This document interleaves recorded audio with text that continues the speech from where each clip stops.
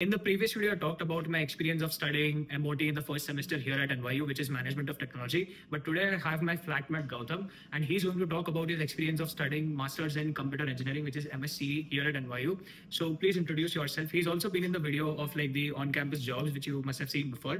So you can again introduce yourself. So hi everyone. I think most of you already know me, but my name is Gautam over here, and I'm pursuing my major in computer engineering here at NYU. Yeah. And I began my program at the same time as Sohan began it, that is for 2024. Yeah. And yeah, that's pretty much about me. Got it. So we are going to talk about his experience of MSCE, the courses that he took, the projects that he worked on, the importance of these projects in the real world, the things that he wished he could have done before coming here, the things that he did right before coming here. All of those things I think are going to be helpful for a lot of students who are coming here in the fall 2025 intake. However, if you're someone who is watching this video in 2026, 27, I think these videos are still going to be helpful, just like the other videos that I've created on my channel. Super fundamentally talking about our experience and stuff. So talking about his experience now, first of all, tell us about course selection at MSCE. Right. So course selection is one of it's like the first stone where you understand, okay, that you are out of your comfort zone.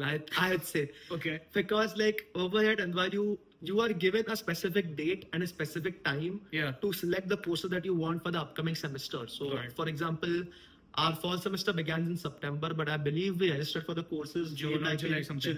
June or July something. Yeah. We don't remember the exact date. Yeah. But somewhere, so basically you register for the courses that you want 2 months prior to your course start date. Yeah. And you have to be proactive, or you have to research yourself very well as to which courses do you want, exactly, by which professor do you want those courses, and when do you want those courses. So for example, if you say that there can be a course which is taught by multiple professors over here. Yeah. So you need to know that, okay, I want this course taught by this professor at this date, at this time. Yeah, exactly. And you need to, add all these courses in your shopping cart, and you just need to be proactive whenever you're registering, enrolling for these courses, because the courses get full 20 seconds as soon as the course session slots begins. Open. Yeah. As soon as the slots open, they get full in 20 seconds, and I'm not capping. Yeah. No, I'm really not capping. Yeah. So you need to be proactive when it comes to, course registration. And that is the first step. If you pass that step, it's good for you, perfect for you. Well, that's the first step that you need to do. That is, select your courses well, research the course well, research the professors well.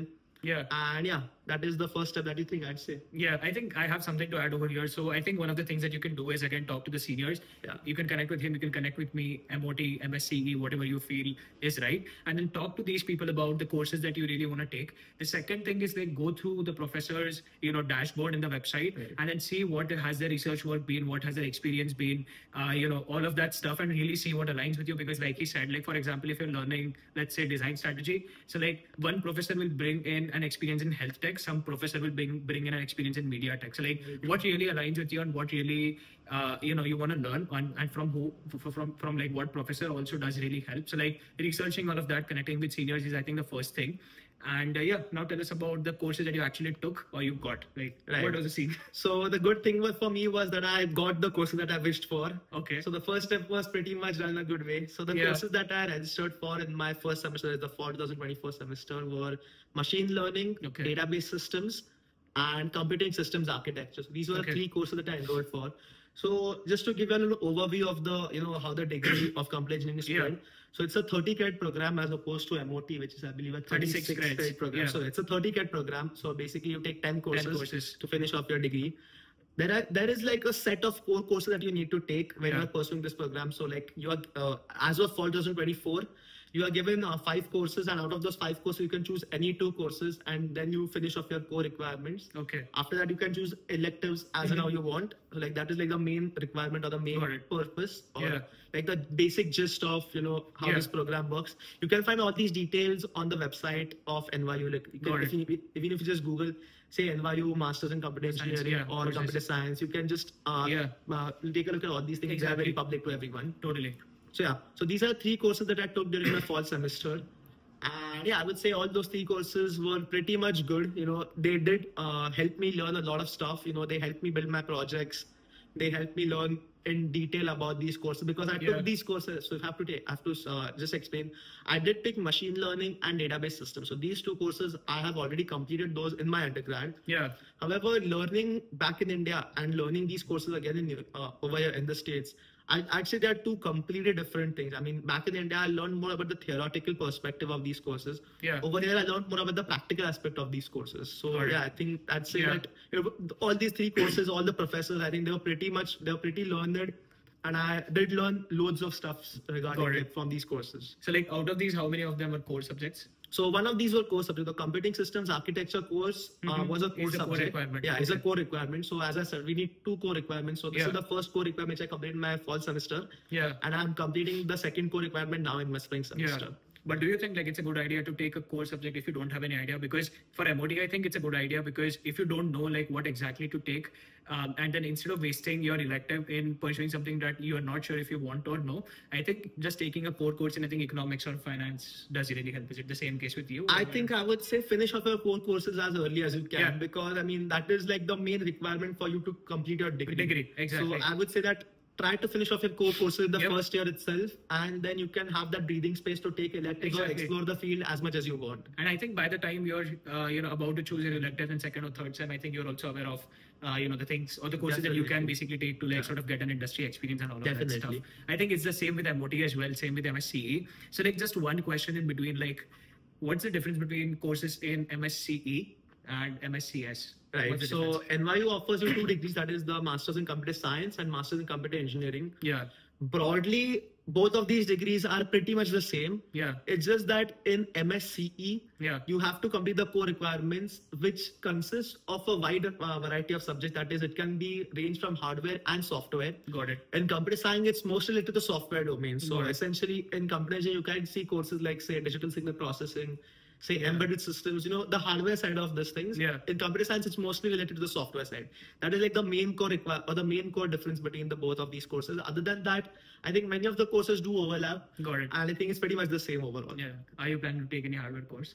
I did. So computer systems architecture was one hardware course, which was a core requirement. Yeah. And real-time embedded systems is another a core course, which I'm currently pursuing. Currently enrolled. Got it. So I finished those 2 hardware courses, and I think it's good to learn all these courses, I would say, because I did get to learn loads of stuff from both of these courses, as well as from the professors who were like, as I say, both of the professors for both of these courses, have some industry exposure. I think one of them is a CEO of a company too. So I think, he gets some,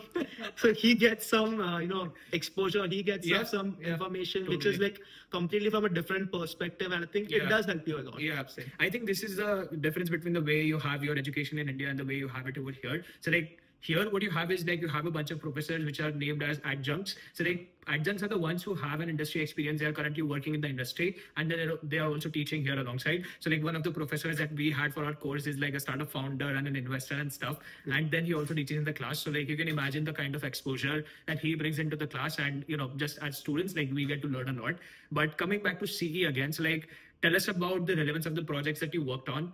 And how like relevant to basically the real world, and like how do they help you in finding internships and jobs. We'll come to that, but I think one of the points that I also sort of wanted to add, which I literally just forgot about right now, I don't know why, but you can talk. Right. So I'd say that the marking scheme or the grading scale for these courses is completely different from how it was back in India. So back in India, at least for us, when we pursued our degree from Pune University, so the marking was like you had to give a midterm exam, you had to give a final exam. I think like all of your marks were pretty much divided between these 2 exams. But over here, one thing that I've noticed that your marks are divided in multiple different domains. I mean, say for example, if I have to take an example of my database course, so 10% of the grade is associated with my course participation, my attendance, how proactive I'm in class, etc. 15% is dedicated to assignments. 20% to midterms, 20% to finals, and the rest of the marks to my project. As you see, you learn from different variety, you learn from different sources. And that is how I believe that you understand how these things work. And as you mentioned about projects. So for my, if I have to take an example for this too, so for my database courses, I had to create a full stack application right from the scratch. So like essentially generating a database myself, writing in that database, creating a backend, creating a front end for the application, hosting it live, checking all the marks, checking all the requirements, hosting it, surveying it completely. And, these things I believe that does help me or did help me a lot during my time over here. So like as soon as I complete these courses or as soon as I complete these projects, You can also add these projects in your resume, I'd say. Exactly. So I added these projects in my resume, and I received pretty good responses from recruiters, from people, in general, to amazing feedback from my professor, to shout out to all of them. Yeah. So yeah, I think I'd say that whenever you're working on these kind of projects, the projects that were given to me for these courses, I would say they were pretty much industry or corporate relevant. Got it. So that definitely did help me a lot to, secure or to hunt for internships, etc. And I think, that's about it. Got it. So the point that I forgot while I was talking about this point is not every course is going to have an exam. Not every course is going to have a project. So it really depends on what professor is conducting that particular course and what that course is in the first place. So like you said, for a couple of courses, you'll have grading split between your class participation, your projects, your midterm, your end term.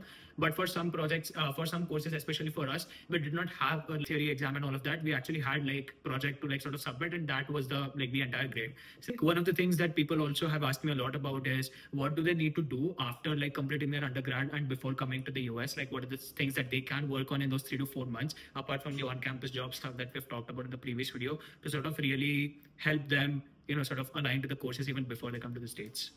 So I'd say that start perfecting your resume from the moment that you're coming to the States to pursue your master's or your any other degree for that matter. Because one thing, or the one thing that I wish I would have started earlier to work on is perfecting my resume, because I think you cannot just have a perfect resume by just editing it once. You need to iterate over it at least say 10, 15, 20 times. So personally for me, I've worked on my resume at least 20 to 25 times. So there have been before coming here? No, not after. So after coming over here. But that's the thing. I mean, as of now, you start working on iterating on your resume, you start learning about all these things, and I think that is what makes a huge difference. And one more thing, or one more aspect that I'd say I wish I would have started early on, is the technical side of things. If I have to say, for example, if you're aspiring to work as a software developer, as a machine learning engineer, data scientist, etc., all these technical roles, you need to have a fundamentals pretty, at the forefront of your fingertips, I'd say.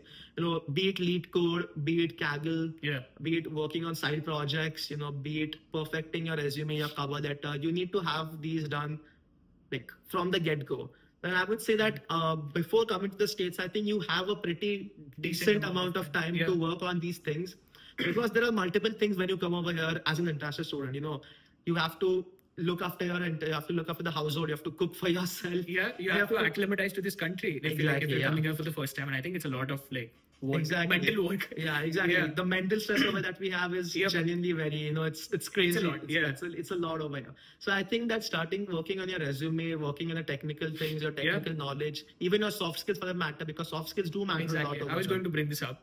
So tell us about the aspects of soft skills, how does it help, especially the people in tech, and why should they brush it up? Right. So I think soft skills is one that was not a lot, or it was not, we were not acclimatized to it back in India, because it was not that, complete, or it was not useful, or we basically did not, get used to all that stuff.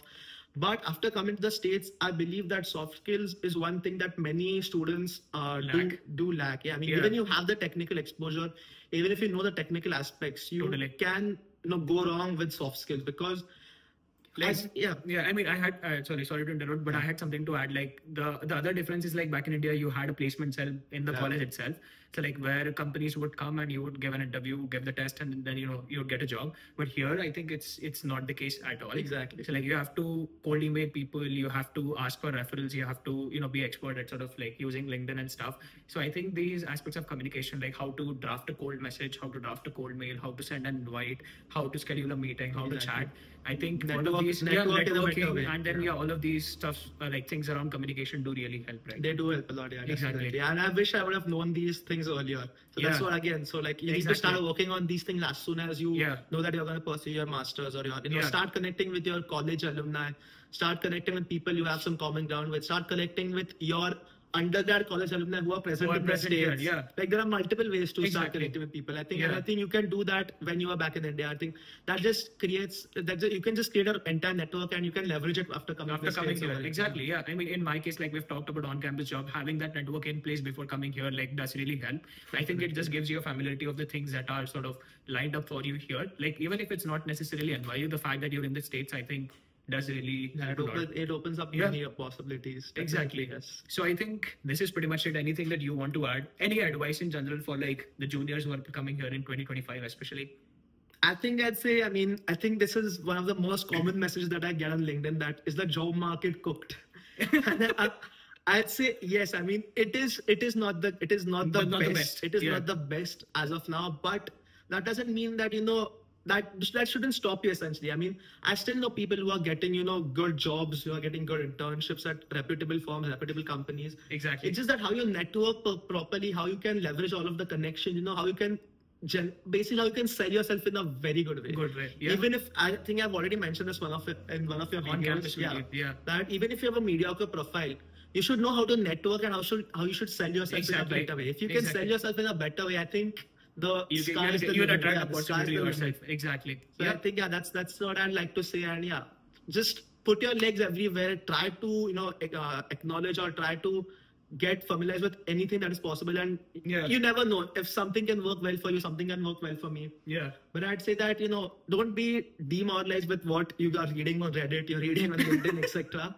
I mean, it is tough, but it's not impossible. That's what I'd like to say. Exactly. So I think this is pretty much it. Like, we have another video with him about on-campus jobs that we've created about 2-3 weeks ago, which you can definitely check out. I've linked his profile in the description, LinkedIn profile. So like, if you have any questions, you can definitely direct them along his way. And let me know if we both can help in any other way possible. I think more than happy to do so. That's it. Thank you so much for tuning into the video. Bye-bye. Thank you. ठीक आहे. झालं म्हणजे 2 videos तर